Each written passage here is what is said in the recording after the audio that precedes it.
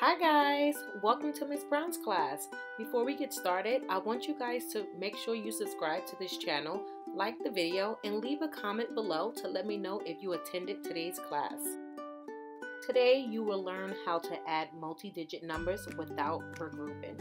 We also have a criteria for success that we will use throughout today's lesson. Let's take a look at the top of the board. The CFS, which is also called the criteria for success.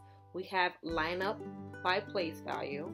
So I'm going to add 67 plus 2.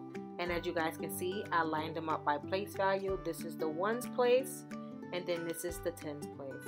And then next we have start adding from the ones place. So I'm going to add the 7 ones plus the 2 ones, which will give me 9 ones. And then after that, I'm going to go over to the tens place, which is 6 tens. And I can either bring that 6 down because there's no digit in that place value, or I can just go ahead and add a 0.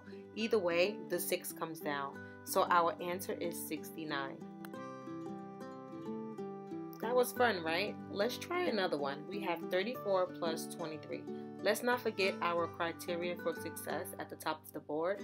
Line up by place value, start adding from the ones place, and place your answer under the line bar. So we have in the ones place 4 ones plus 3 ones, which you will get 7 ones, right? So now we're in the tens place. We have 3 tens plus 2 tens, and we will get 5 tens. And then our final answer is 57.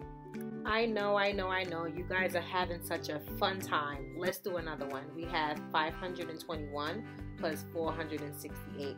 Take a look at the top of the board. We have our criteria for success, line up by place value, and then we have start adding from the ones place, and then we have place the answer under the line bar. Now let's start in the ones place.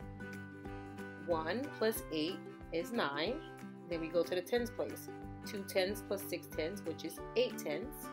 And then we'll go to the hundreds place. We have 5 hundreds plus 4 hundreds, which is 9 hundredths. Our total answer is 989. Okay, so here's what I want you guys to do. Pause this video, go get a piece of scrap paper and a pencil, and do these 2 problems on your own. Okay, are you guys done? Okay, good. So let's go over it together. We have 3 ones plus 0 ones, which is 3. 5 tens plus 2 tens, which is 7 tens. And then 8 hundredths plus nothing. So what do? We bring that 8 down, and now we have 873. Did you get it right?